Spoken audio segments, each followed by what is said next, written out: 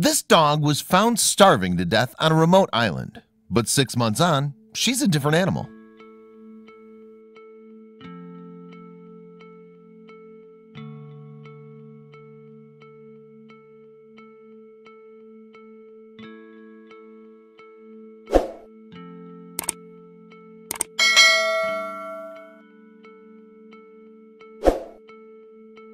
After the rush of David Foster's daily life, it was a relief to be on holiday, in the Amazon no less. That's why what he saw next struck him so strange.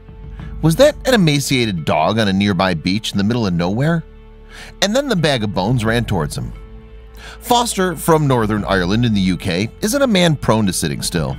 His daily job, which involves equipment for the medical industry, requires a lot of traveling.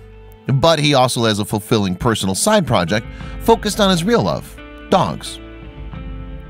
In December 2017, Foster told website I Heart Dogs how he first decided to combine his work and his passion. All this traveling's boring, so I would go to local animal shelters wherever I may be and give a few toys or balls for their animals.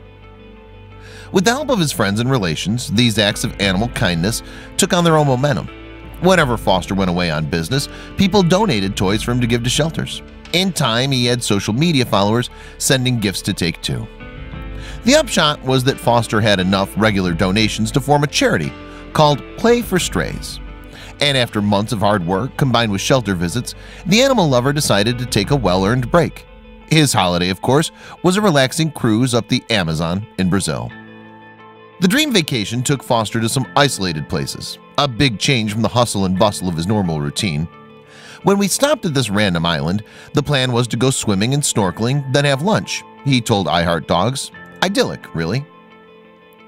Foster spotted an unusual shape from the boat that he initially dismissed as driftwood. Closer inspection with binoculars, however, revealed that the object wasn't beach debris at all. I can tell immediately that it was a dog, Foster recalled, but the boat owner didn't seem concerned. The boat owner initially thought the dog's owners were likely to be nearby, until he did some reconnaissance with his drone, which confirmed the boat was at least 2 hours travel from the nearest settlement. Foster described the dog's moving reaction when it noticed him. As the guys who were snorkeling came back on the rowboat, the dog plunged into the water. Foster told I Heart Dogs. He left the boat and met the dog on the beach. It was a pitiful sight, and I'm surprised she had the energy to swim so far. Foster said the dog was crying, which almost brought him to tears as well. When he got a better look at the castaway, who he noticed was female, Foster realized just how dire her condition was. He predicted she was perhaps 48 hours away from death.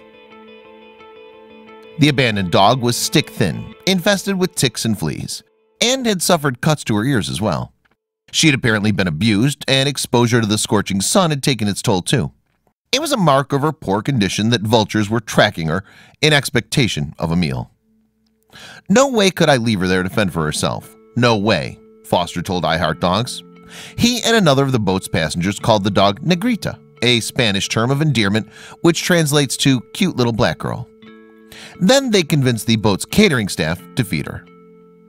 The boat staff agreed to take Negrita with them to get her medical attention. Finding the dog a vet, however, proved to be difficult.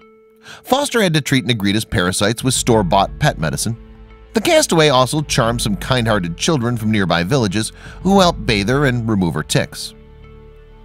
By the time Foster found Negrita medical care, he'd already fallen hopelessly in love with her. I've decided to get her to the UK, he told I Heart Dogs. Dogs are not loved here like we do in the UK, and my heart wouldn't allow her to stay. It wasn't entirely up to him, though. When Foster finally found a veterinarian in Santarem town, the vet told him that Negrita's fate would depend on her test results. Her tests included canine leishmaniasis and cynomolgus, the animal lover informed I Heart Dogs. If Negrita had contracted leishmaniasis, the vet would have no option but to put her to sleep. Foster had to wait a day for the dog's results, which he described as the longest 24 hours of my life. The wait was worth it, though. The vet gave her the all clear.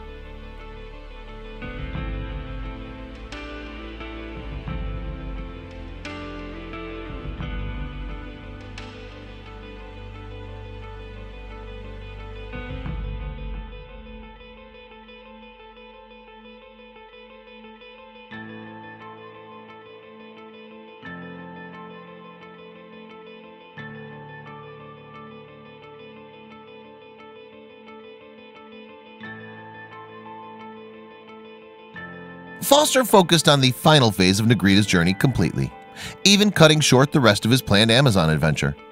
Negrita was in good hands in the meantime, though. The rescuers' Play for Strays contacts found her a loving temporary home. Additionally, Foster found further support from social media.